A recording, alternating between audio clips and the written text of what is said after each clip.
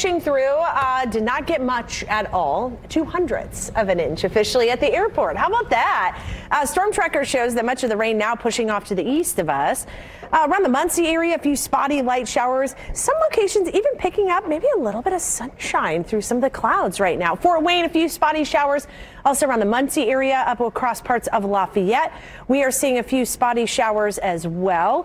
Around Kokomo, maybe a little bit of some light spotty sprinkles up around Marion and Hartford City as well. Officially at the airport, again, 0.02 of an inch.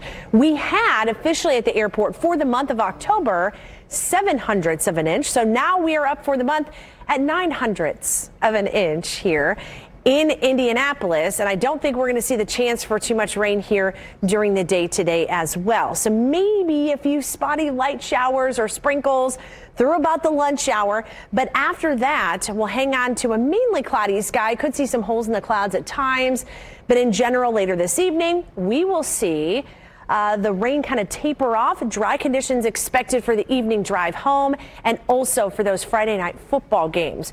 Want to show you here, if we don't get any more rain today or for the rest of the month, which is possible, we may squeak out the driest October on record. So far for the month of October, 0.09 inches of rain, and the driest was back in 1963, where we had 0.17 inches of rainfall. Live look in Speedway, some clouds and even some sun splashing the Speedway right now. 53 degrees.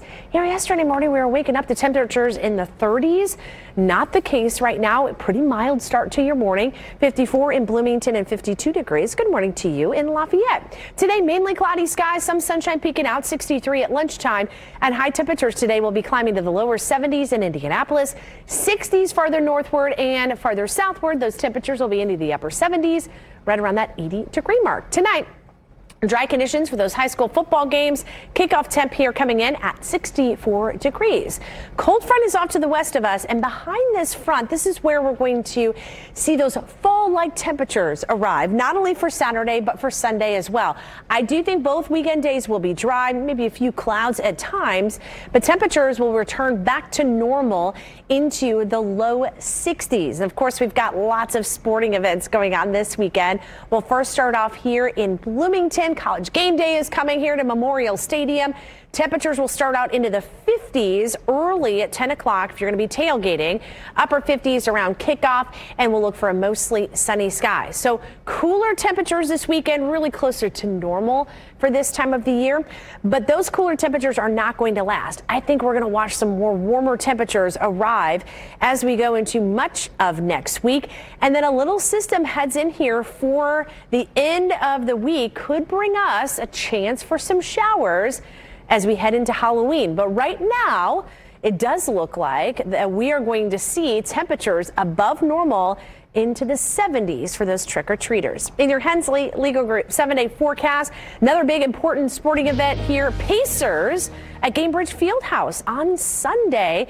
We'll get up to 62 degrees, but a frosty start, 36 in the morning, 70 on Monday, and warm and windy on Tuesday and Wednesday, mid and upper 70s, and 74 for Halloween.